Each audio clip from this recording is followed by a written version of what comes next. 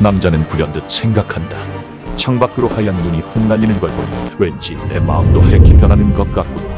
이런, 너무 감상적이구나. 그렇다면 남자는 별 생각 없이 하얀 눈을 보며 하얀 크림떡볶이를 만들게 된다. 단순한 거다.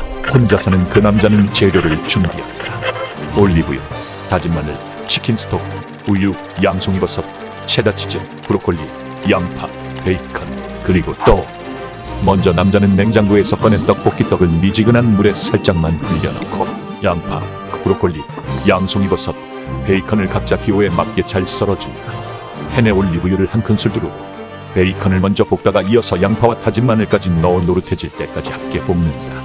그 위에 우유를 300ml 붓고 강불로 저어가며 끓여준다. 우유가 끓기 시작하면 체다치즈 2장을 투하.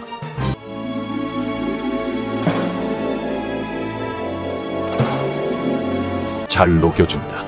취향에 따라 체다치즈는 한 장 더 넣어도 좋지만 간이 세질 수 있으니 꼭 확인하자 라고 남자는 생각한다. 남자는 떡볶이떡을 넣고 브로콜리와 양송이버섯도 추가해 눌러붙지 않도록 잘 저어가며 익혀준다. 국물이 어느 정도 꾸덕해졌다 싶으면 회심의 조미료 치킨스톡 한 큰술을 넣어준다. 감칠맛을 증폭시켜주는 치킨스톡은 하나 정도 구비해 놓는 게 여러모로 좋지. 내가 요리를 꽤 하는구나 라는 착각을 일으킬 정도니까 라고 남자는 생각한다.